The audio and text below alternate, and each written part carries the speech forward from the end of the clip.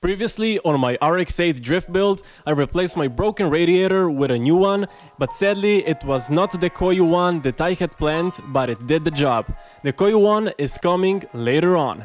With my car finally working again, I wanted to test out the Rx8 fan kit that starts the fans earlier to provide more cooling. So in this video, I'm gonna compare my stock temperatures while driving in the city in full summer to the ones with a kit installed. So if you're new to this channel and like to watch Rx8 videos, then consider subscribing. With that said, it's time to start the test. Firstly, I need to get my OBD2 adapter to scan the temperatures. If you don't have one yet, I strongly recommend you get one so you can control what's happening with the car on your phone, and when you get a check engine light, you can actually see what's wrong and how serious is it.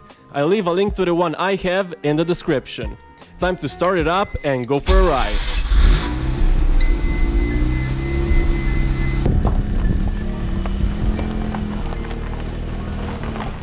Currently, the outside temperature is 32 degrees Celsius, and after a while, the coolant temperature has already risen to 99 degrees Celsius. Given the outside temperatures and slow speed, this was to be expected. As soon as I slowed down and stopped on the side, temperatures quickly rose to 100 degrees Celsius, and my gauge warning came on. Now that the maximum temperature was established, it was time to head home and test out the fan control kit. So what does this fan triggering kit consist of? Well, we got the trigger itself, which is basically this temperature sensor that detects the temperature of your coolant. And when it detects that the coolant is at 82 degrees Celsius, it opens the fans and they work on max speed, as opposed to the OEM setup where the fans open at 96 degrees Celsius.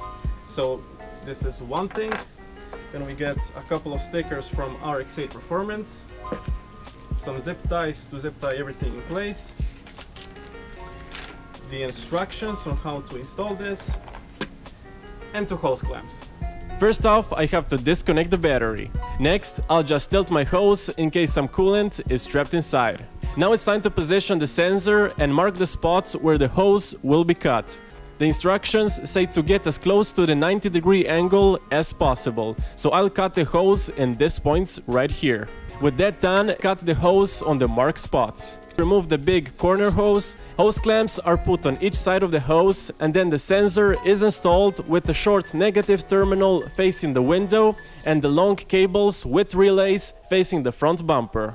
Time to slide both sides of the adapter in the hose and tighten it with my small ratchet. Next up, it's time to release the bolt near the ECU, slide the negative terminal of the sensor on the bolt and then tighten it back on the same place, making sure everything is nice and flush. In order to avoid messy wires in my engine bay, I released the bolts holding my coolant bottle and took out my battery so that I can slide the wires behind the bottle. With that done, it's time to zip tie the wires to the big black harness running across the front metal bar.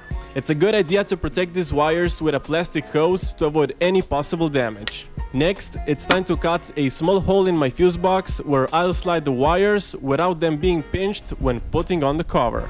The last thing to do is to take out the two old relays and replace them with the ones from the kit.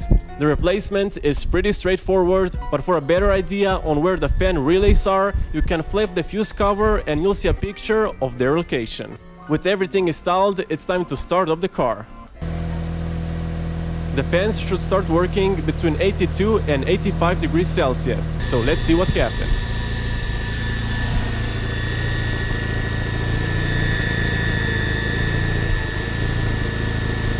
Okay, hitting 97 degrees Celsius. Now the fans, here we go. The fans started working at 97 degrees Celsius. The kit did not trigger the fans, and if it relies on coolant flow, I have to check if there is any in that hose. And as suspected, the hose is dry as a bone. And also the sensor. The connections are 100% correct, so I think the main issue here is the flow.